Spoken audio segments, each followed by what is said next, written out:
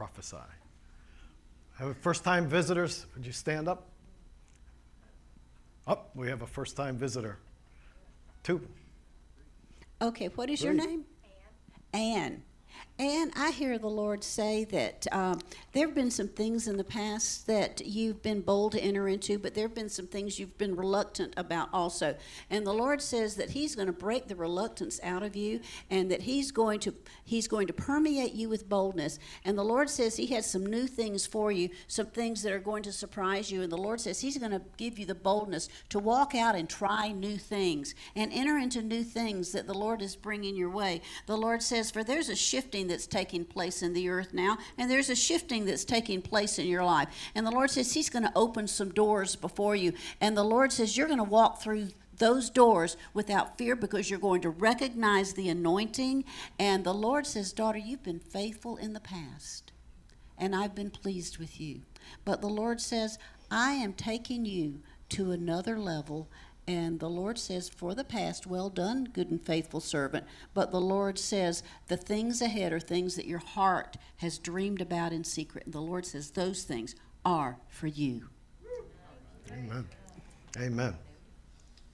Go ahead. And your name? Elaine? Elaine, I hear the Lord saying that there have been some disappointments in the past. There's some things that you haven't understood. And the Lord is saying that's okay, let them go. The Lord says, because what He's got for you in the future is going to eclipse all those things that have happened to the past. And He's going to take those things in the past and He's going to turn them around and use them for good. And the Lord says, let your heart hope again. Let yourself open up to life again. Let yourself open up to the Spirit again. And the Lord says, don't let the opinions of man influence you. The Lord says, I have put truth in your heart. I have put an anointing in your heart. The Lord says, your spirit will bear witness with my spirit. And the Lord says, when I move, you move. And the Lord says, that's all you need to know is the witness of the Spirit. And the Lord says, follow the peace. Amen. Amen. And the Lord says that there's not only the peace that's going to guide you into all truth, but it says there's going to be joy in the journey. And that is an indication that you're on the right path and you're going with your heart and not your head. Yeah. Gentleman over here. Okay, let's see. Fred and your wife, Mary. Mary, you can stand too. Well, she was here before. You have to sit down. No, that's okay. Okay. Fred and Mary, I hear the Lord say that you have been in agreement together, that you've worked as a unit, you've worked as one, your heart's been one, but the Lord says He is going to increase that in your lives as never before, because the Lord says He has some new things ahead of you, and the power of unity is extremely important. The Lord says the enemy can't break through unity, but the Spirit is there, says God.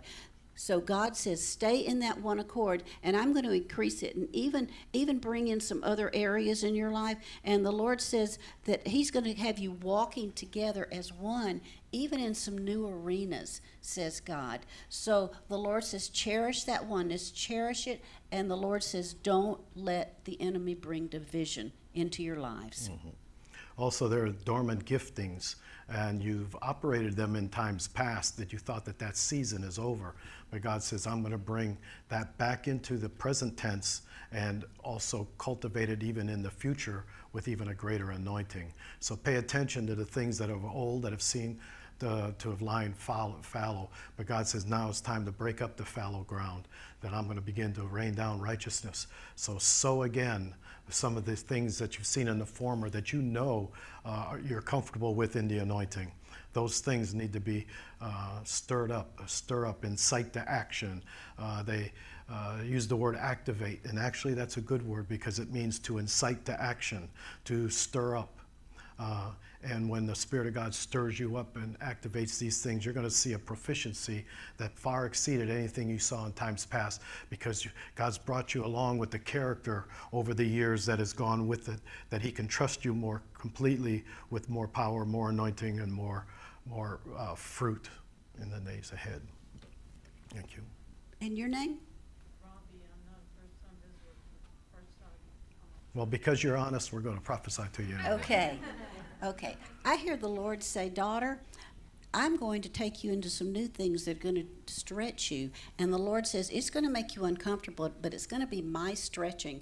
And the Lord says that intercession in your life is going to increase, and some new aspects, some new manifestations of intercession that the Lord says you're going to even question at times, is that God, is that God? But again, it will be the anointing that will bear witness in your life. And the Lord says, fear not to seek out the guidance of other leaders in some of these things that I'm taking you in, because the Lord says I'm bringing increase into your life, and you're going to see the answers to your prayers even unfold before you. The Lord says, I'm going to give you confirmation in numerous different realms in the lives of people around you, the Lord says. But the Lord says also that he wants you to begin to prophesy into the heavens what you're seeing, to prophesy the things that are on his heart to come to pass. And the Lord says that he is going to bring the confirmation of that even in headlines in the newspapers. So the Lord says, daughter, stand and boldly decree the will of God in the earth.